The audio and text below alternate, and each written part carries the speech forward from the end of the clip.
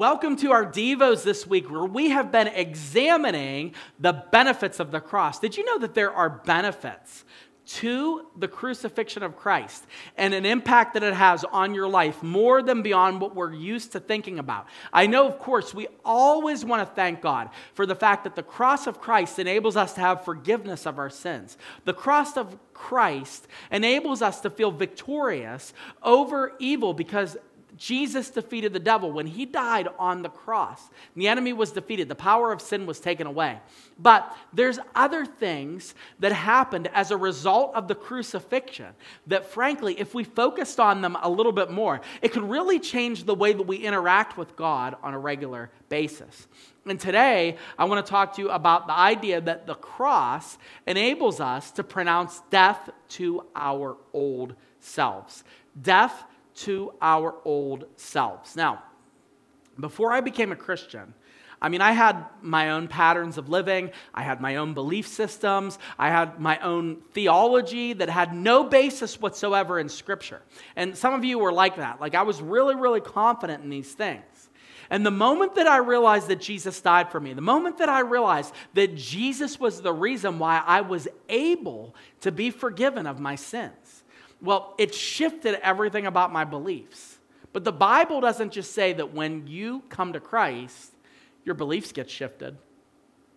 The Bible says that when you come to Christ, you're crucified with him, that you actually die to your old self.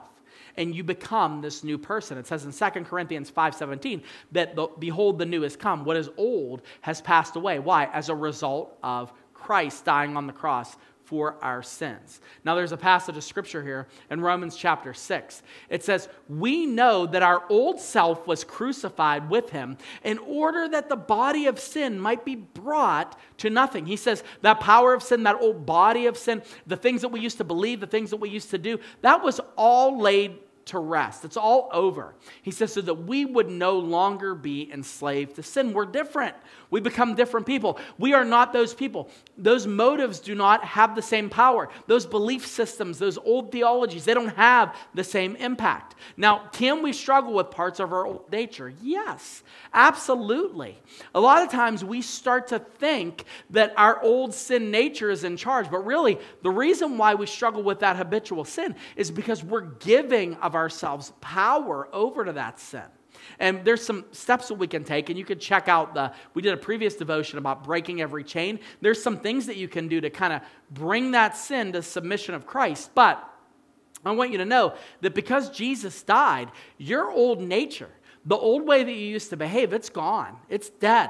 And you have a license to become the person that God has declared you to be. So I've said this illustration before, and I don't think I've said it as much as I'd like, but it's really, really important. When I graduated high school, when some of you graduated high school, when you graduated college, one of the things that people wrote about that was in all the yearbooks, people would sign it, they'd write 2 words: don't change.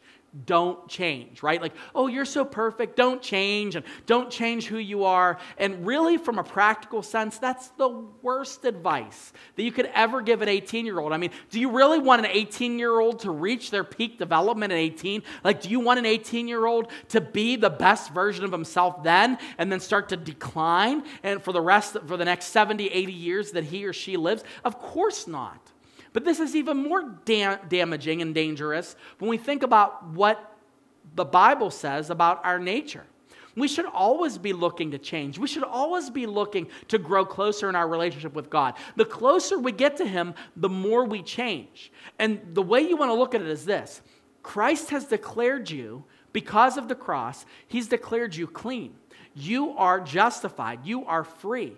And for the rest of our lives, we have the opportunity to become the people that God has made us to be. We become more and more like Christ. We crucify ourselves daily. We die daily to our old desires. So my goal for you isn't that you don't change. My goal for you is to recognize every single day that your old self is dead. You are not under bondage of sin like you used to be. You are not under the same bondage that kept you away from Jesus. You are a new creation. You have a new path. You have a new spirit. You are born again. You have Christ guiding your life. You have the Holy Spirit living within you. And because Jesus died on the cross, your old nature was crucified. So, because of the cross, you have a brand new beginning.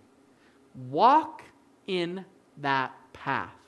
Be excited to become the person that God has declared you to be.